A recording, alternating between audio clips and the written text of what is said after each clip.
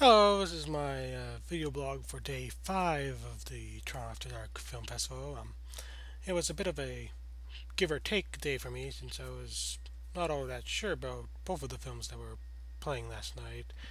However, I'm happy to say that I enjoyed both of them. The first film from last night was called Odd Thomas, and it's based on the novel by Dean Koontz, and it's directed by Stephen Sommers, who did The Mummy.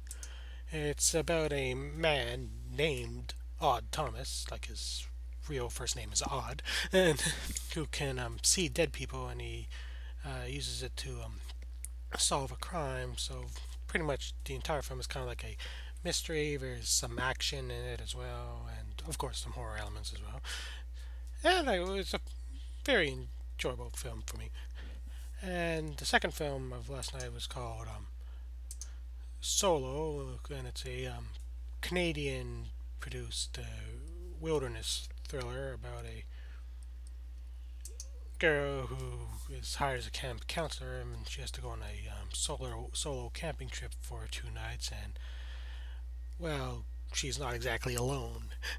It was a very solid thriller. It probably not very original, but it was a entertaining watch. And that's wraps up this video blog for today. I'm quite excited about tonight's screenings for Sci-Fi Night, so it should be fun. See you tomorrow.